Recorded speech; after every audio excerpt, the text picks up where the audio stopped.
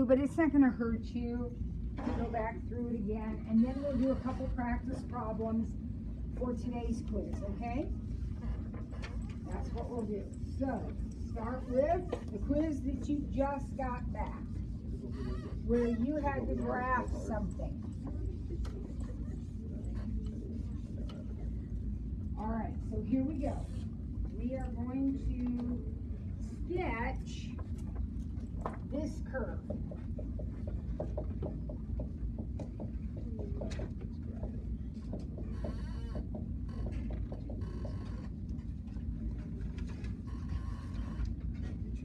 Okay? So how did you start? Factor. So even today's problems, that's how we're going to start. We like to start by factoring. And those of you, I don't know if there's any of you here today or not, since so many are absent, but some of you factored wrong. And what happens when you factor wrong? The whole thing's messed up. So it is worth it to take, 10 seconds and FOIL these back out and make sure you have the right factoring. So go ahead and set up your factors however you think they're supposed to be. But then FOIL x squared minus x plus 3x minus 3. Okay, so now I know my top is right. X squared minus x plus 4x minus 4. Now I know my bottom's right. Take a second to do it.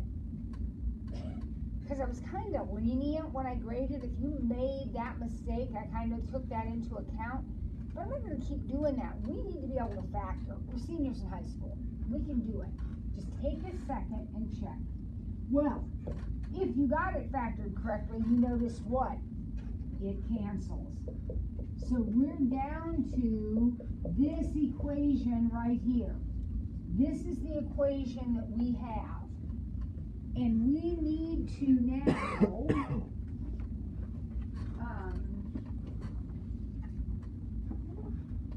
Henry's over to Joseph.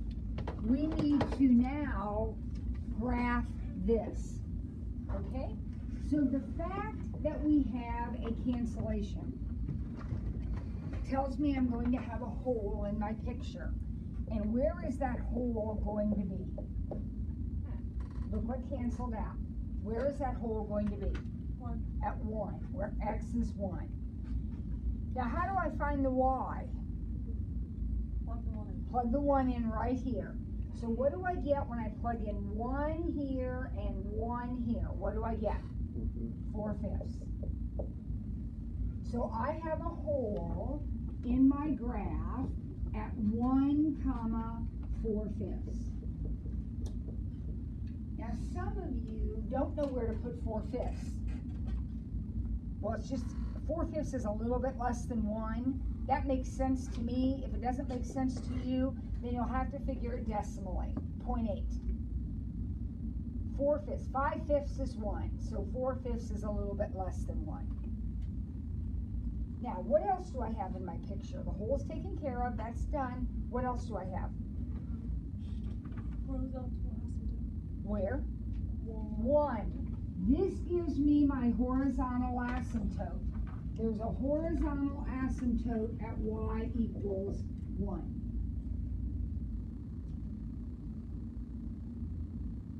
Okay.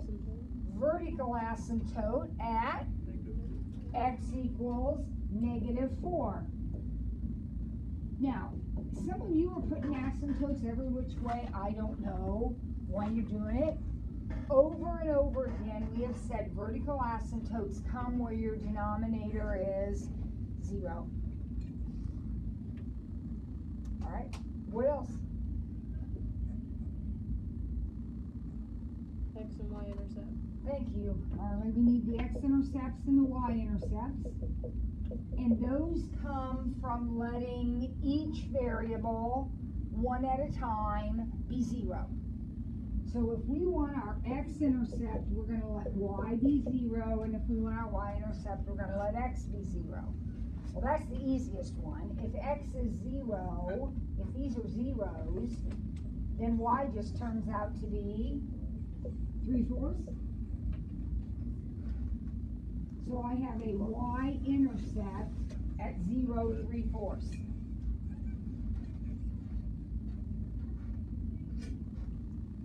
How do I find my x-intercept? I let y to 0, and we talked about this before. If you put a 0 here, and you multiply this over to here, it just disappears, because when you multiply by 0, it stays 0. So you end up solving the numerator. Where is your x-intercept? -3. -3.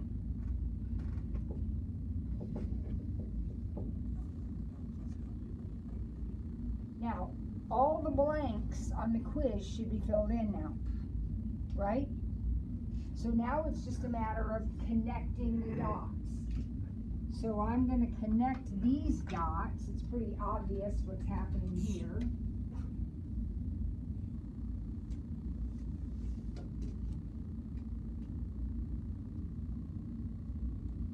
And a couple of you stopped there, and I get it. I mean, those are the only points that you actually plotted. But remember, these things always have a piece on the other side of the asymptote. You've got the right side covered, but you've got this whole side of the curve. I need to graph something over here. Where am I going to graph it? Top left. Some of you lost 1/10 of a point because you don't have your curves approaching the asymptote. Be sure that you understand the asymptotes are the frame. They contain the picture. So as you go farther down, you're getting closer to that asymptote. As you go farther up, you're getting closer to that asymptote. As you go farther out, you're getting closer to that asymptote. Anybody have a question about that? You still have your practice tests out? Look at the front page. What's the front page of the practice test? Looks just like this, doesn't it? What do you think the front page of your test is going to look like? Just like that.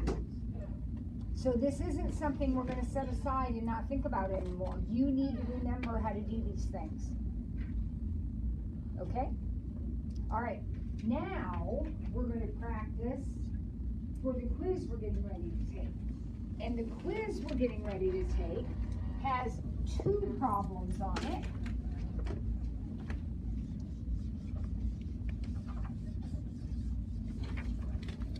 Not just 1, but 2. So if you want to get out a piece of paper or somehow, I don't know where you want to write this down. These are 2 practice problems now. So the first one looks like this. And the second one looks like this. Now, honestly, I can't remember which order they are on the quiz. These are the 2 kinds of problems on the quiz, okay? So one looks like this with an inequality, and one looks like that with all those fractions. Now, what does this Ford tell you about any problem with an inequality? We're going to draw a number line. Now, I'm not ready for it yet, but I'm going to draw it. I'm going to be ready when it comes time. What do I do to get that problem started? I factor it. Just like I did yesterday's quiz, and just like I do every problem I look at. If it factors, I factor it. So how does this one factor? X plus 7, x minus 2. Is that okay with everybody? Now, 2 dots go on the number line. Where will those 2 dots go? At -7 and +2. And when I put my dots on the number line, make sure you have them in the right order, right?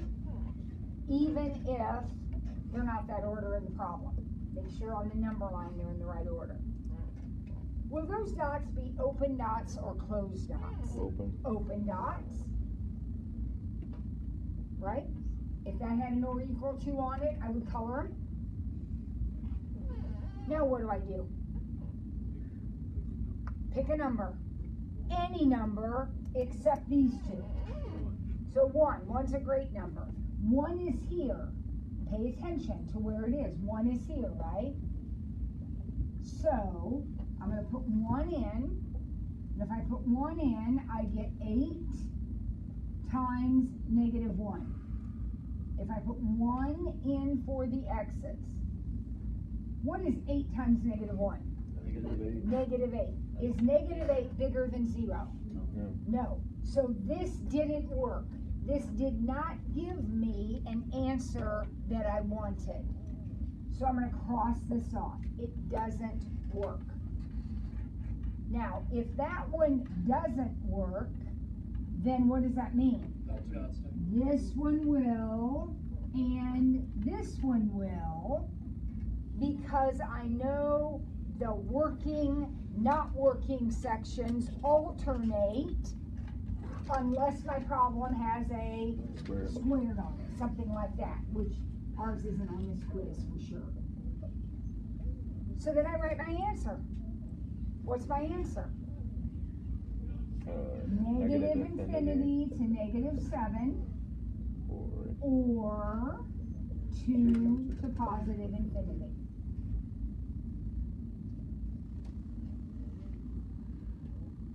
When do you put the brackets? If the dots are closed.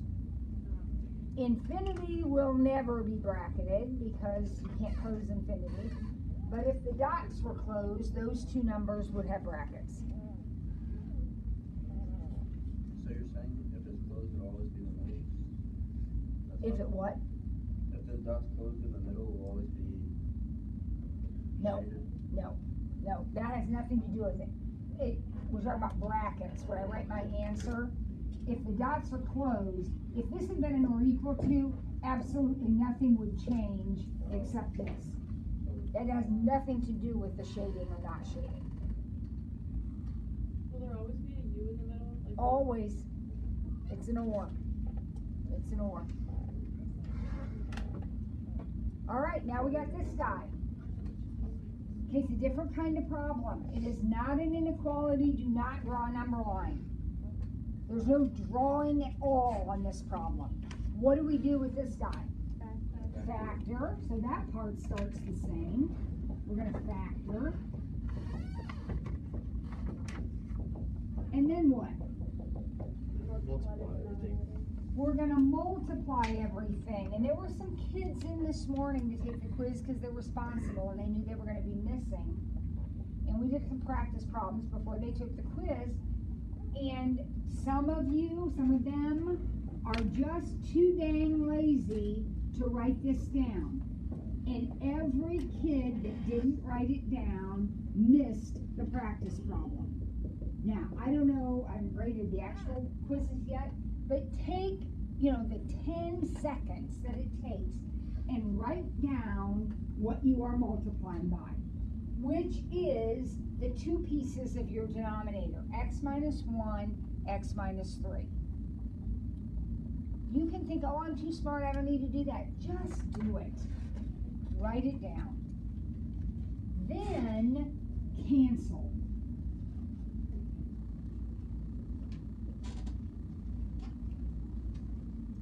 Now it becomes so painfully obvious what's left.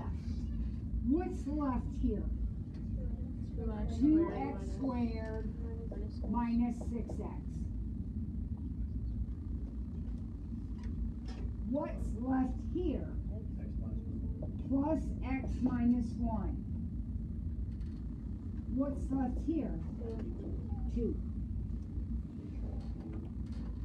We're going to get it set equal to 0, so we're going to move that 2 over, and we're also going to combine those, right? So we have 2x squared minus 5x minus 3.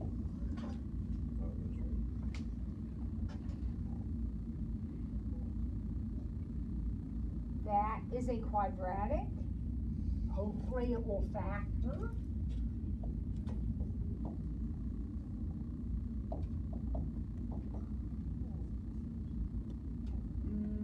No, let's see. Minus 3 plus 1 like that.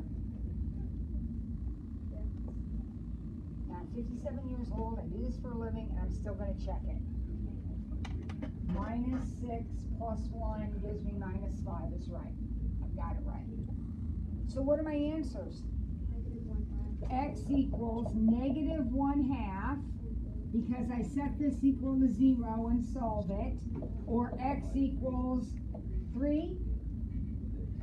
Wait a minute. Can't be 3. Can't be 3, because if X were 3, you'd have a 0 down here, right? And you can't. So the only answer to the problem is negative 1/2.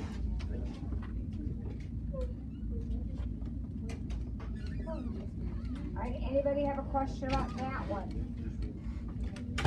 After you got the factor, how did you get the answer good? Set it equal to 0.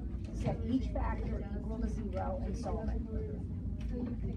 So if you set it equal to 0, you add 1 and divide by 2. That's how we got 1/2. Okay? Alright, here we go. Quiz time. It's only the front of the page. I don't know what's on your back. It doesn't matter. No, not yet.